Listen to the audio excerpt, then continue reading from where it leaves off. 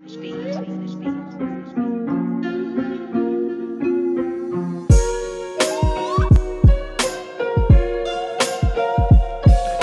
ladies and gentlemen, welcome back to another review, and today we have the Smoant Ranker, which is temperature controlled, or does temperature control. It's called a TC218, so it does 218 watts max, and it does have temperature control and all that stuff as well. I just use it on wattage mode most of the time, like pretty much all of my mods. And for those of you who watch my reviews, you've probably seen that I've always been rocking the VaporSig VTX 200, and I've tried quite a few mods since this one, and none of them have really, converted me until this came along. So I've been using this for quite a while now, and I'm actually really impressed with it. It does have a few little quirks, but it's been really good.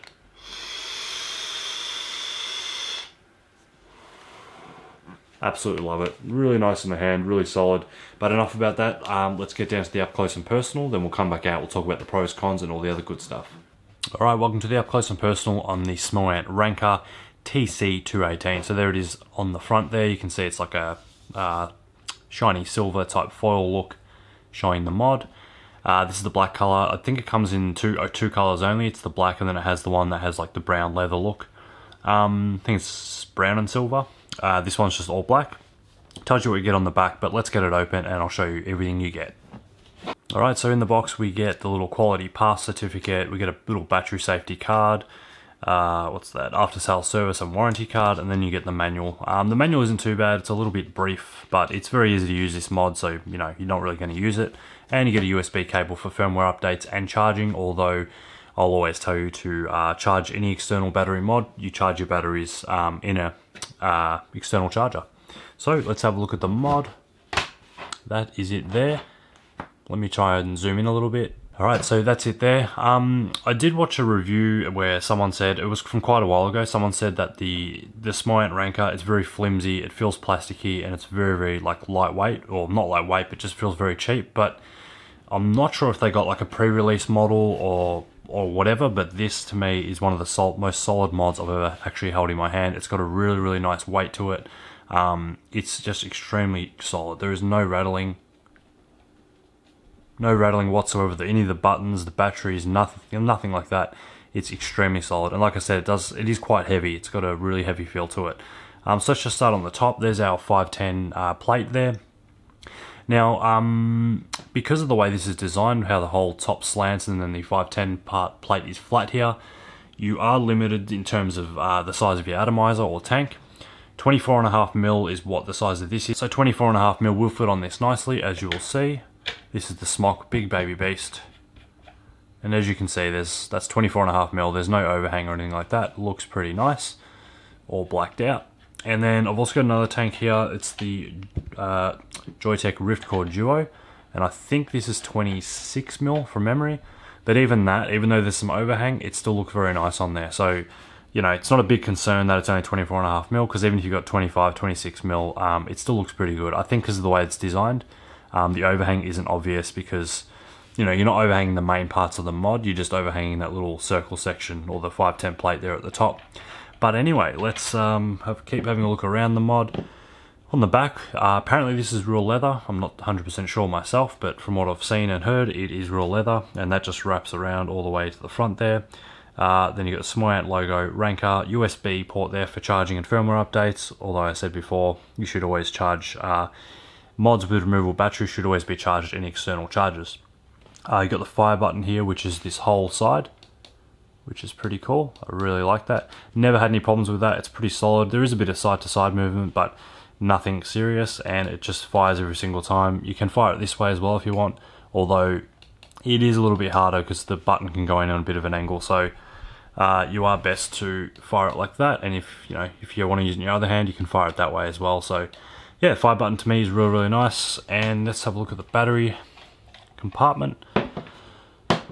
So there is a bit of movement in the lid, but it's not really a worry at all, because once it's closed, it's as solid as a rock. But as you can see there, you've got the negative marking and your positive. Let's throw these in.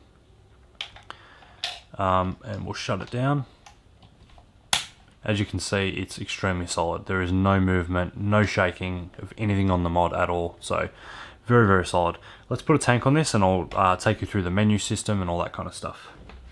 Alright, so I got a tank on it so everything works. I hope you can see the screen properly. Let me just give that a bit of a wipe. Yeah, I don't know if that helped, but as you can see there was a wallpaper there, so you can have custom wallpapers. On the top here we've got our batteries, so it shows each battery, what each battery is doing. Now what I've noticed about this mod is that it always shows, and it's mainly this side, it always shows this battery a little bit lower than that one. It's nothing to do with the balanced charge of my batteries, because when I put in my charger, if I take them out as soon as they're charged, it still does that no matter what batteries I've had in this. So I think it's just a little bit of an issue with the device. We've got Smoant logo there. There is a clock right there in the middle between the two batteries, and I believe the time is saved because there is another tiny battery in this mod that, you know, keeps the clock settings and all that kind of stuff, which is cool, but I'm not sure what will happen if that battery dies. But anyway, we've got a wattage here, so simple up and down. It does 218 watts max, and it does round robin, so when you get to 218 watt, it will roll back down to 0, and you can keep going that way. Under there you'll see it says mode max, and that just means like the ramp up mode. There is I think a soft, normal and max, and I just leave it on max because it seems to ramp up quicker. In the bottom left there we've got our applied voltage, so how much voltage we're pulling out of our batteries, or how much voltage batteries is putting out I should say, and then we've got a resistance of our coil just there. So to turn off and on the device, one thing I will say, and as far as I know you can't lock the device, I've looked everywhere, but it does turn off and on very quickly, so I've just been turning it off and on where I normally want to lock it. So 5 clicks, 1, 2, 3, 4, 5, turns off, 1, 2, 3, 4, 5. And as you can see, it turns on and off very quickly, so in my opinion there probably isn't really a need for a lock function, although it would have been pretty cool to have. So 3 clicks will take you into the menu system, 1, 2, 3. And the first one there has got variable wattage mode, so this is where you can set up that like ramp up speed kind of thing. So you've got minimum, normal, max, and then you've got curves. So you can set your own custom curves, so you can say, you know, do 70 watt for the first second and then 60 watt for the second and things like that. I don't really use that, I pretty much just use wattage mode on max. Then you've also got your temperature control mode, which you've got nickel, titanium, stainless steel, TCR, and TC curves. I'm not sure how to get back out of this. There we go. Then you've got just normal settings in there, so this is where you can set the brightness. Now there is an issue with this mod that I keep having, and that is that when you set the brightness, so let's just set it all the way down, what you'll see, it'll go back, yeah, see it's gone full brightness again. It doesn't seem to save the brightness. The only way I've worked out how to fix this was to just do this right here, where is it, factory reset, and then it works again for a while, but then again it stops working again, so I'm not sure what that's to do with, but it's stuck on full brightness at the moment, which I don't mind anyway, but just thought I'd mention that. This is where you set the time, so you can have 24-hour format or 12-hour, and you just set the time in there. Display, so there is 2 display versions, or 2 like screen versions. That's the number 2, which is pretty cool. It's like a bit of a rev gauge. And the first one's just the one we had before. Timeout is just how long it takes for the screen to time out. And then you got screensaver, so you can pick the screensaver. You can have a clock or a wallpaper. Let's set the clock. I'll show what that looks like quickly. And oops, watch. Sorry, just hold you hold the fire button down to select things, and you'll see when this screen times out, there'll be like an analog clock or a watch. There you go. But I prefer to have that little wallpaper there, so that's in screensaver. Go back to wallpaper, it'll let you select your wallpaper. Now to upload wallpapers like my custom one I have here, you can just do that via the USB and you download the Smoant software. I think that's all for the settings. I think so, yep. Then you got wallpaper, which again you can pick from, so I've just got my little Cloudy Boys one there, looks pretty cool. And you can see it just in the background there, but when the screen does time out, you'll see my little Cloudy Boys logo, which is awesome. Come on. There it is. So yeah, very, very easy to use menu system, and in my opinion, extremely, extremely solid mod. It weighs quite a bit. It's got a very nice hand presence. Look at that. It is a bit bigger than a lot of other mods I have used, like dual 18650s, and it would have been nice for this to be, you know, 2700 or 21700 compatible. There's definitely a lot of room there for that, but I'm not sure when this mod came out, and 18650s were probably more popular at the time anyway. So yeah, that's about it. Let's go back out. I'll talk about the pros, cons, and all the other good stuff. Alright, so I hope you enjoyed the up close and personal on the Smoant Ranker. Just quickly we'll go through some pros and cons. So pros are, sometimes I like really heavy mods, sometimes I like really light mods. So this one here is the lightest mod that I've ever had. Still a dual 18650, just like this. This is the opposite end of the scale. This is extremely heavy and, you know, quite big and bulky. This thing, it's got a bit of a triangular shape, so a little bit stranger to hold, whereas this is a bit more natural to hold, but it is bigger. I wouldn't say bigger, but it is heavier. So yeah, I like mods that are really light, but also like mods that are really heavy. They give you this kind of presence in your hand. When you put it in your pocket, you know it's there and things like that. So the weight for me is a pro, and just the build quality in general, I'm finding it to be really solid mod. There's no rattles, no shakes, anything like that. And as I said in my up close and personal, I did see someone review this, and I'm not sure if it was a pre-release version or something like that, but they were saying that it was really flimsy and weak and things like that, but I've found the total opposite with it. I think it's solid as a rock. It just fits in the hand nicely. Yeah, so another pro would be, like, I love the fire button, just like that. It's really cool. What other pros? I like the screen. I think it's awesome. The buttons, like I said, there's no rattling. It's comfortable in the hand. It performs well, so performance-wise, it ramps up pretty quickly. It hits really hard. It probably doesn't perform just quite as good as this. This seems to ramp up a lot faster. But in terms of the hit, they're probably on par with each other. The ramp up on this just may be a little bit slower, but I have gotten used to that, you know, in the time I've been using it. I think that's about all for pros, so I'm being extremely happy with that. But let's get on to some cons. So some cons are that little ring kind of section at the top there we spoke about. It is only 24.5mm, so you can go bigger, and it doesn't look too bad on this mod because you've got the larger flat section below it. But it would have been nice if that maybe was a little bit bigger, but I showed you in the up close and personal, I put a 26mm tank on and it didn't look too bad at all, so bit of a nitpicky con with that one. Another con is that whole brightness thing, how it wouldn't save the brightness, and I had to factory reset it, and then it seems to just keep happening, so I'm not sure what that is. I have done a firmware update, but it didn't seem to fix it. I also emailed Smoant, and they wanted me to take a video of it and show them, so I was just like, whatever, I'll just leave it. What else? Cons.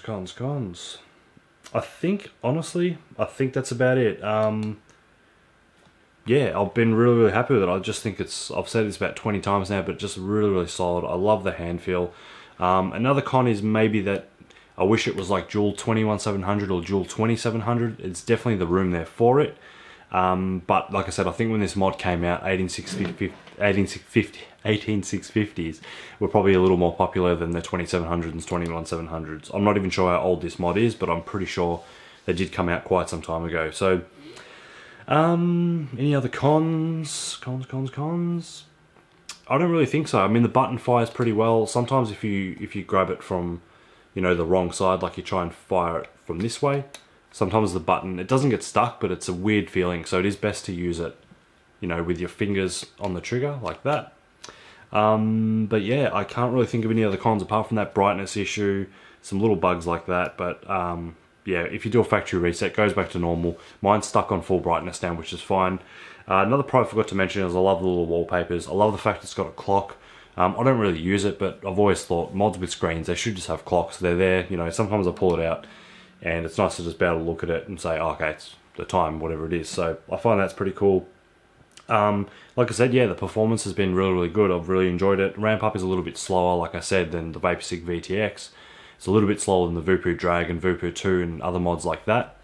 But once you're used to it, it's not too bad at all. Once it does ramp up, it does hit very hard. And yeah, overall, I've just been really pleased with it. And another thing I just forgot to mention is the battery life. So the battery life is good. I'll get pretty easily get a full day out of this using, you know, like a 0.4 and call it 45 watts or 55 watts. Getting a full day is usually quite easy. I do find the Vaporsig VTX to be much better on battery life. This one I could stretch a day and a half, sometimes even almost 2 days out of. So I don't know how they do it, but it's possible that the minimum battery voltage is much lower on the Vaporsig than it is the Smoant, but I find that's pretty common among most of the Smoant products, because I did have the Chiron TS218, which is that touchscreen mod, and that battery life in that sucked. So it used to turn off. I could take the batteries out and put them in something else, and they'd still have, you know, a quarter of charge left in them. But one thing I will say, the minimum battery voltage on this mustn't be too bad, because if I take the batteries out of this when it's flat and put them in the Vaporsig says there's only about 5% left in the batteries. So I think it is using all the batteries like pretty well. I just think it maybe it's not as efficient when it ramps up and fires and things like that, because the battery life is definitely not as good as the VaporSig VTX 200 watt. But in saying that, I think for a dual 18650 mod, I think the battery life is pretty good. Getting a full day out of it, day and a half. I could probably stretch 2 days if I didn't chain vape or anything like that, but yeah, full day, heavy vaping pretty easily for me. But like I said, that's on 45 watt at 0.4 ohms, so that's a pretty low wattage. You're not pushing out much voltage. So yeah, I think that's about it. Oh, the other little con I just forgot to mention, just remembered, that whole battery thing. For some reason, one battery, it's usually the battery on the right side there, it usually reads lower than the left battery no matter what. So I'll pull my batteries fresh out of the charger will tell me that all the cells are balanced and they're full, but when I chuck them in this, there's always one that's a little bit lower. So I think the mod's just got issues with reading the battery voltage, you know, all that well.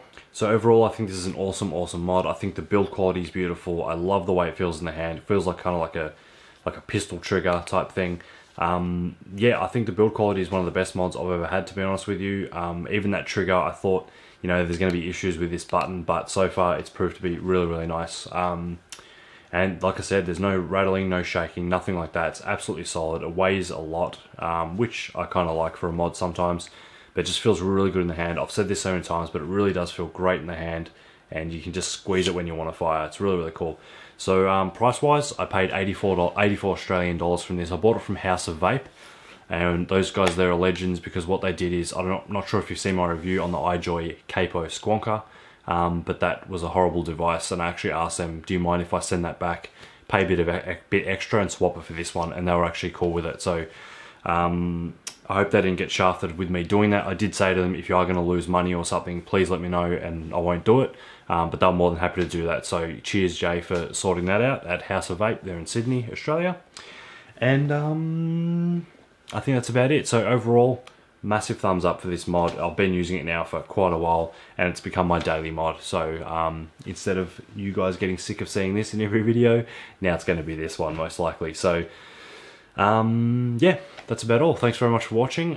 There will be a written review of this mod, and you'll find that link in the description below, and I'll also put a link in the description below to where I purchased this from, which was House of Vape, like I said before. So hope you enjoyed, and I'll see you guys soon. Thanks very much for watching.